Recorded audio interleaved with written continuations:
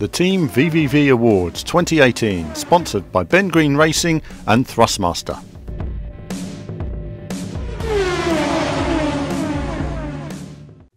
Hello viewers and welcome to another of our Team VVV podcast for the Team VVV Awards 2018. And the core category is best handling. Very subjective, very tricky to talk about.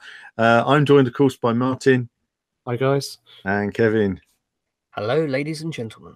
Okay, guys. So we've got our nominations here: MXGP 3, MotoGP 17, Project Cars 2, GT Sport, WRC 7, and F1 2017. Rather interesting mix of games there.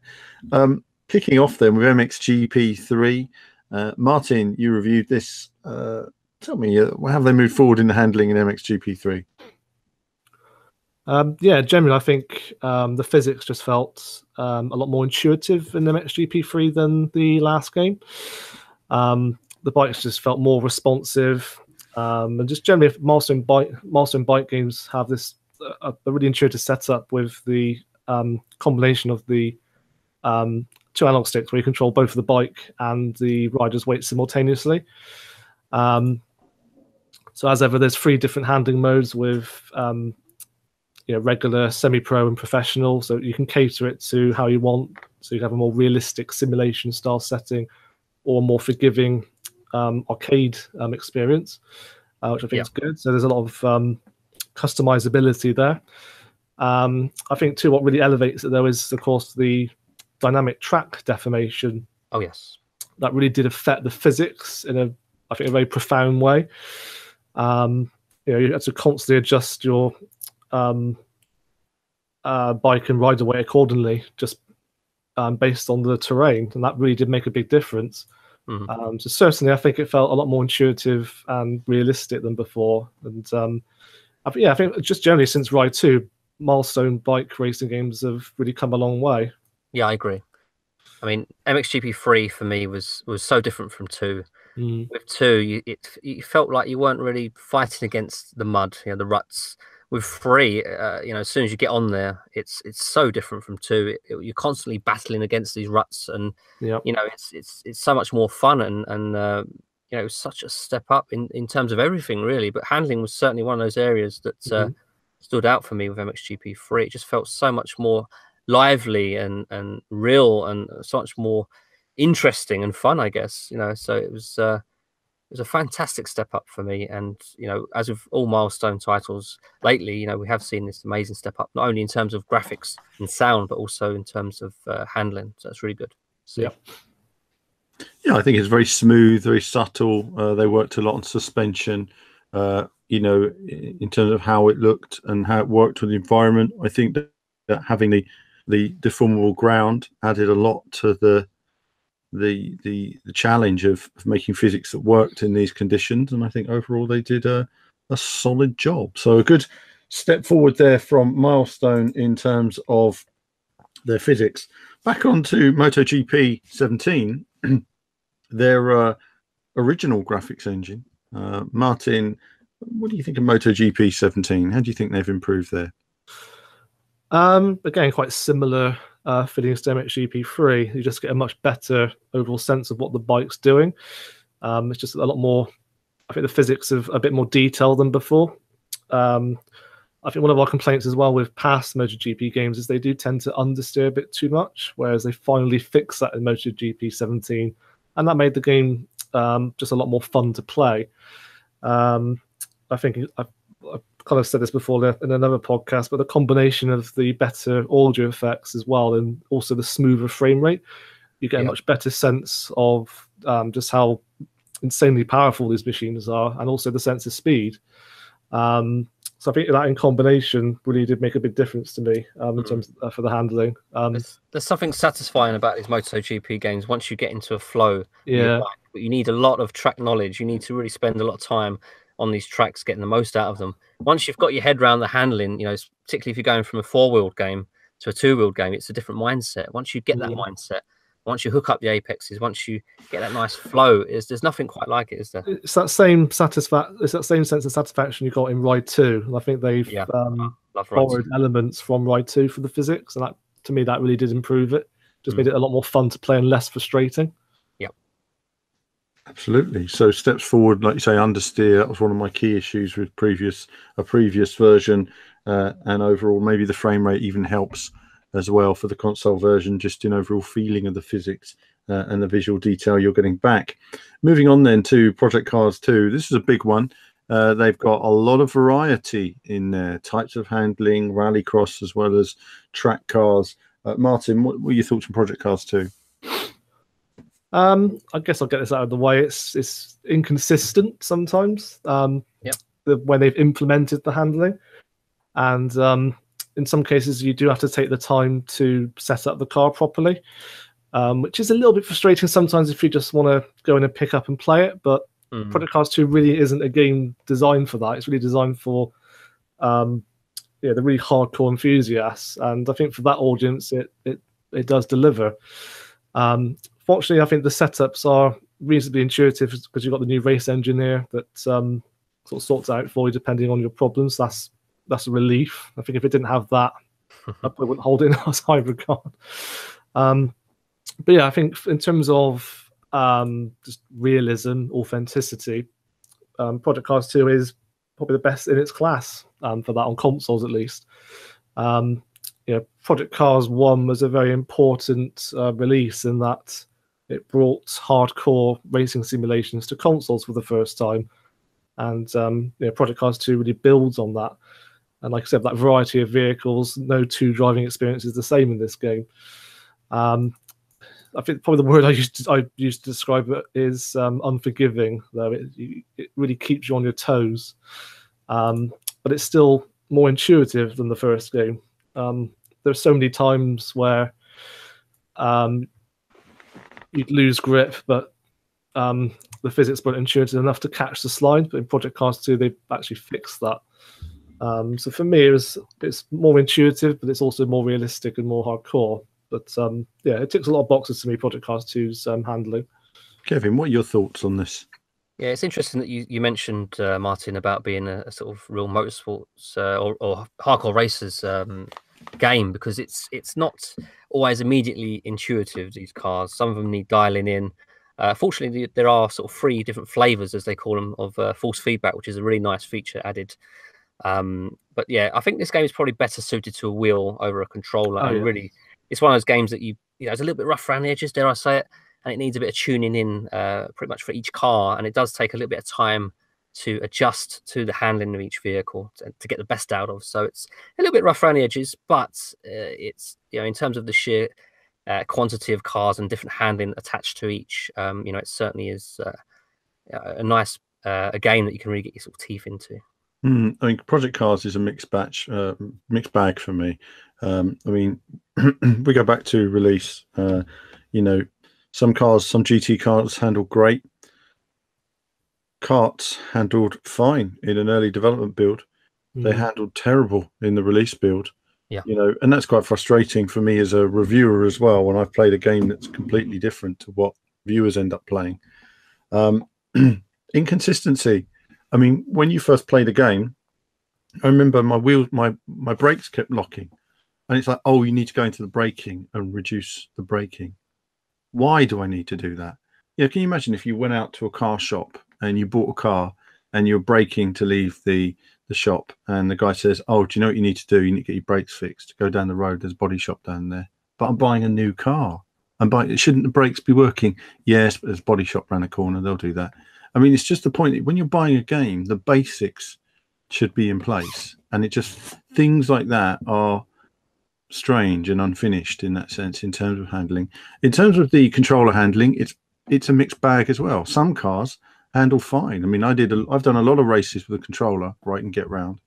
I've had a lot of times with a controller, though, where it's more stressful to play with a controller because you're having to be quite sensitive with your inputs.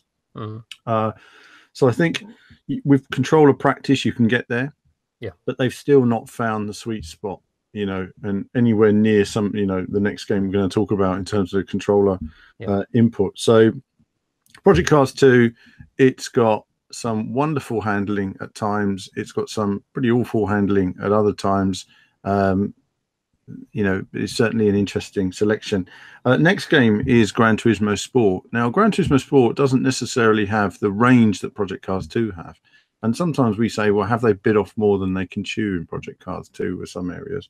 But GT Sport is very impressive. And I guess I'll talk a bit about this first, because I've played quite a bit of GT Sport. Firstly, you have the Thrustmaster TGT wheel, which has the tactile transducer in it, which is a real game changer in terms of the feeling you get of the tactile road surface. It's absolutely brilliant. It gives you a feeling of a car moving over the road that no other wheel has ever given you, because wheels normally give you force feedback, as in resistance. They don't give you tactile feedback of the road surface. And in that sense, it feels amazing. But what's brilliant about Gran Turismo Sport is how well it works with the controller. Absolutely faultless. It's intuitive and faultless.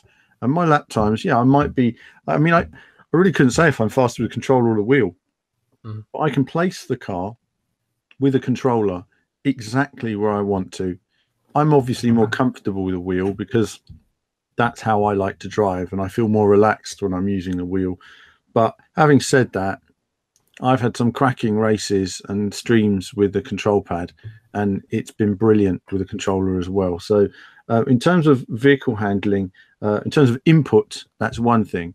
In terms of vehicle handling, physics, input, movement of the car, I think that Gran Turismo feels amazingly realistic. And a good example was last year, I went out to the Porsche training center for a Forza Motorsport event, and I came out of that and thought, isn't Gran Turismo realistic?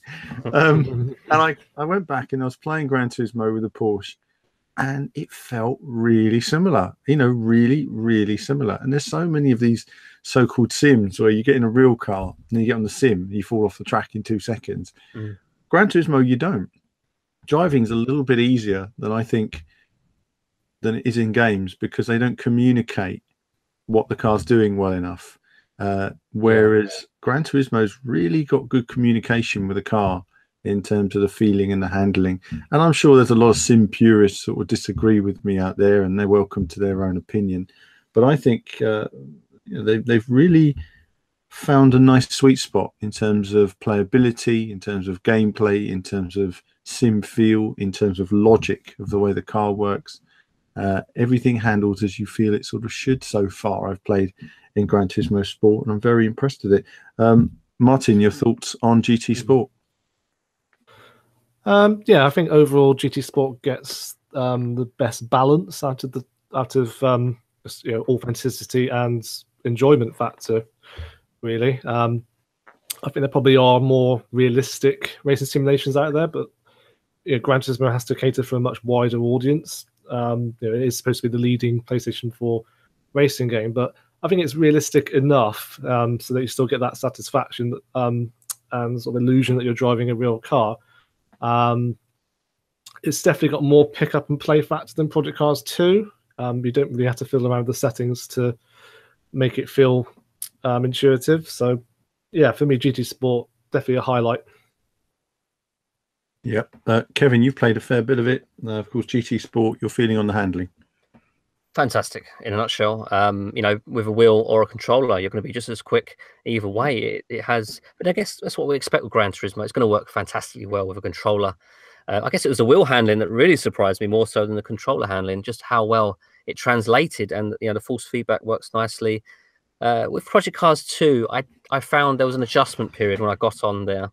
It took me time to adjust to the physics, which I don't get with Gran Turismo Sport. Nor do I with Assetto Corsa, for example. So I regard the Gran Turismo Sport very highly, the handling very highly, and almost, it's as intuitive as Assetto Corsa for me. It does feel realistic enough to provide an authentic experience. For me, it's a fantastic handling game. I just can't fault it, basically. So obviously, Project Cars 2 and GT Sport are the big hitters there, no doubt about it. Let's talk a bit about WRC7 now. WRC7, big surprise. It's WRC7. I'm going to start talking about this one as well. It's a game with a mixed bag. When the game launched, I loved it. For the first month, I loved it. And then they did something to the handling in around November time. Nobody's talking about. Nobody's talking about that. The handling changed. Handling has changed completely. It's not as good now as it was, rather strangely. No, I agree. They've It's, done something to it. And yeah. Kevin, your thoughts? It feels, for me, it feels more twitchy. I was controlling WRC7 with 540 degrees of rotation and then going down to 360 on a wet track, for example. And it felt fantastic. With this update, whenever it was, it just feels overly twitchy. And I feel that the force feedback, to me, doesn't translate the road surface as well. So it's sadly taken steps backwards from the launch title, which was fantastic. Yeah. So, it's a shame, isn't it? Because this could be winning this award if it wasn't perhaps for the update that seems to be holding it back, doesn't it? Absolutely. I mean, this could be a contender for the winner based on the handling I was playing last year. It was intuitive. Yeah. It felt really good. And they've done something to make the cars really pointy, completely altered the way the cars point and move in terms of through the stage. And it's a lot less realistic now than it was, which is strange as well. It makes me wonder whether they've done something for the esports side of things. Possibly, but certainly not working for me as a racing fan. And I remember making a stream and went on the game, having not played it for a while, so put my wheel on and my wheel was all over the place. I couldn't control the game properly. And I've never found a sweet spot with it again. So that's certainly an interesting one. Martin, any quick thoughts on WRC7? Yeah, I mean, like you said, they've done something under the bonnet that's changed it quite significantly, to the point where the cars, you don't feel like you have that same sense of precision, which is a shame, because before that, WRC7 sort of targeted the simulation crowd more so than the any other game in the series before that, developed by Kiloton. They really ramped up the realism, and the sense of weight in the cars as well was really noticeably better than the last game, WRC6 the previous year. And it just made the game so much more satisfying to play. I could spend hours just sliding the car around Monte Carlo with a grin on my face, But yeah, I think hopefully next year we'll definitely see it fulfill its potential more. Absolutely. Well, WRC7 then. And so moving on now to F1 2017. I've played the most of this one, so I'll talk a bit about this. F1 has gone through a bit of a changing sort of cycle. In F1 2015, I complained that the rear wheels were too spinny. You'd spin up the rear wheels too easily. You were needing to opposite lock around almost every corner. And I'm a straight talker. I'm a straight talker with Codemasters about what I thought about it. Codemasters weren't very happy with all that, weren't very keen on me covering F1 2016, but I stand by what I say. They improved it in F1 2016, and they've proved it again in F1 2017. For me, in F1 2017, the car still doesn't have enough grip. The traction isn't quite right. The wheels spin up for me when they shouldn't. It's still got a gamey type of handling rather than full-on simulation. Some people disagree with me. There's still too much speed through corners with opposite lock. A lot of drivers are very smooth and progressive through the corner. And there's two styles, really. I guess you can be quite aggressive or you can be smoother. But when you're being aggressive, you're usually slower. And that's the thing about F1. Aggression doesn't mean smoothness. It doesn't mean speed. Sorry, they're two very different elements. And I think they've got an excellent structure to the handling in Formula One, but I still think there's room for improvement in getting that traction model just right. And to an extent, that probably changes throughout a Grand Prix in terms of your weight of your car and your fuel and your tires. But it's still, for me, not quite there. And I mean, you can say arguably, well, you haven't driven a Formula One car. But Martin, you've been in Formula cars, and we get various days out and experience and training here, and then you have just the plain logic of watching an onboard video of a guy driving around the track and saying, "Oh, look, our guy was quicker on the game doing opposite lock, a bit of opposite lock through those 6 corners, but in real life the guy didn't. He was smooth on the power, and all the people with opposite lock were slower because they were correcting a mistake." So, in that sense, there's a solid model there, but it's not quite simulating it as it should be. I think there's actually more grip, more traction than that is. Obviously, it's always going to be very different in a game because they almost make the game harder to drive than real life in many ways. In real life you have other challenges such as risk of death. But the F1 2017, then I think a solid solid handling model, and of course Codemasters always do a very good job of converting that to the controller as well. Yep. So that's our games in line for best handling. I think the two that stand out, of course, we've got Project Cars 2 GT Sport. But Martin, tell me your thoughts. Who's your winner? Overall, I think it has to be GT Sport. To be honest, it's like I said before, it really achieves a great balance of authenticity and just plain fun factor. It feels smooth, it feels intuitive, it feels satisfying.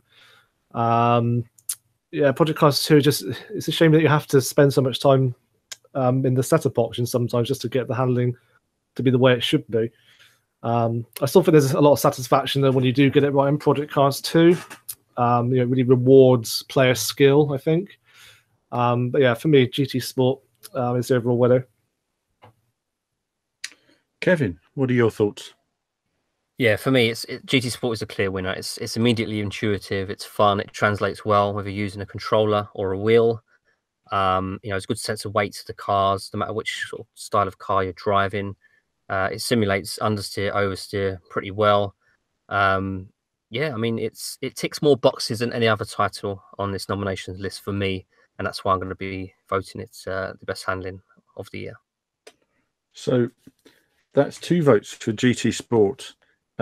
And it's interesting, it has been close between those 2 games, isn't it? I mean, Project Cars 2 has some cars in it that handle phenomenally well. And I discussed some of that on the videos last year. Some cars need to be dialed in, which means that they don't handle well. You've got to dial them. But there is this kind of myth in sim racing that when you play a game and it doesn't work properly, you need to go to your settings. Oh, but, you shouldn't expect a car to handle well out of the box, sim racers say. You shouldn't expect the wheel settings to be right, shouldn't you? Why shouldn't you? You shouldn't expect someone to have put a competent basic handling model on every single car that's there. That's a bit frustrating to me. And that's where Project Cars isn't reaching its own potential there in terms of what we had at launch, which is frustrating. Gran Turismo, however, has less cars, but they've had a lot more time on them and refined them. And they've understood what beginners need as well as experts to get the most out of your car. And it's amazing what experts can get out of it. But as I say, when I've been driving with a wheel and I've raced around and I thought, there's a cracking simulation model in here as well working. They really have done a good job at improving it all the time. And it's not just about, this award isn't just about the most realistic simulation model. It's about the most intuitive model that takes everything together and balances it. Because let's face it, handling is, it's the eye of the beholder in terms of what actually works. No game here has perfect handling. No game has perfect simulation physics because you need to communicate that to the player. And in that sense, GT Sport is the winner and the winner of the Best Handling Award for Team VVV Awards 2018. So fantastic for Gran Turismo Sport. Great work by the team at Polyphony and Kazunori and his crew. They really have done a cracking job at bringing that together, and well done to them. And that concludes our video podcast for Best Handling. Thanks for your time, chaps, and there'll be more from us very soon. The Team VVV Awards 2018, sponsored by Ben Green Racing and Thrustmaster.